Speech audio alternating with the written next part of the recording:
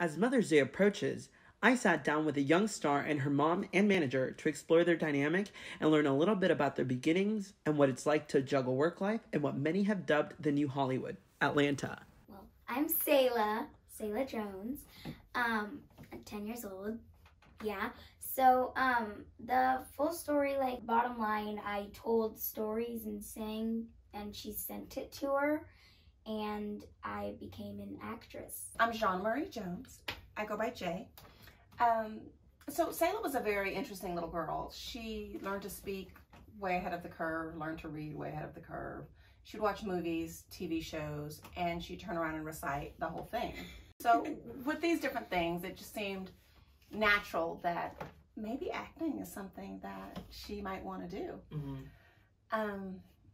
And so I didn't know anything about it. And at this point, she was 4. And I just kind of did some research, checked Better Business Bureau. As soon as she turned 5, she hit the ground running.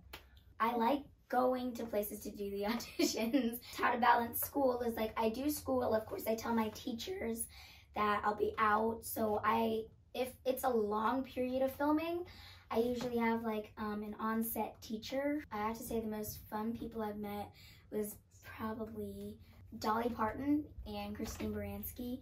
They were the best. Dolly Parton just hugged me and cuddled me so much. She's so small. So because she's so small, like her feet were so small, so I got to wear her shoes.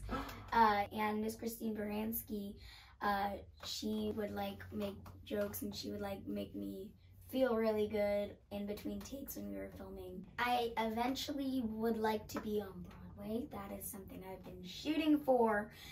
And I know Selah has a really busy acting schedule, as we just learned. So how do you balance being on set and off set? You know, it's hectic, but it's all a part of it because my other daughters act as well. And the rules have changed dramatically on set, particularly when it comes to children.